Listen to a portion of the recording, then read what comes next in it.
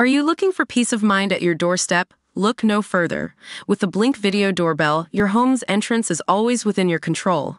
Check out the link in the video description to learn more and get your Blink Video Doorbell on Amazon. Your home is in your hands. Shocking video captured the moment a Jiu-Jitsu practicing lawyer fought off a thief who tried to swipe his phone while he ate lunch at a Taco Bell in New York. Kyle, 28, was enjoying a cheese quesadilla on a sunny Tuesday at the Taco Bell on Junction Boulevard in Queens when the poacher attempted to steal his phone. Unbeknownst to the crook, the lawyer had a purple belt in Brazilian Jiu-Jitsu and fended off the attack. Security camera footage showed Kyle immediately put the thief in a headlock and pushed him to the ground when he attempted to grab his phone.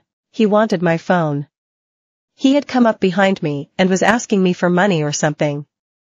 I told him no, and then he came back and lunged for my phone, Kyle said in a Reddit post. He actually took a screenshot, so I have the exact time it happened. Kyle was eating at a counter seat next to the door when the sneak tried to grab the man's phone with one hand and another on the door handle to make a quick exit. The 28-year-old kept a tight grip and scooted out of his chair as he fought off the attacker.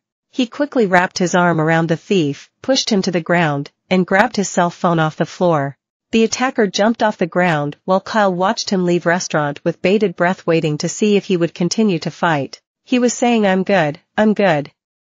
I figured that he just wanted my phone and wasn't willing to fight anymore, so I let him go, Kyle said. The cops never came, so if I held him there, then I'd probably still be there. I'm a purple belt. I started in January 2018. What was going through my mind was probably thinking OS***T. I need to take this guy down, and then realizing I could have been stabbed. New York City police crime data shows robbery, felony assault and both petit and grand larceny have increased in the precinct the Taco Bell is located in.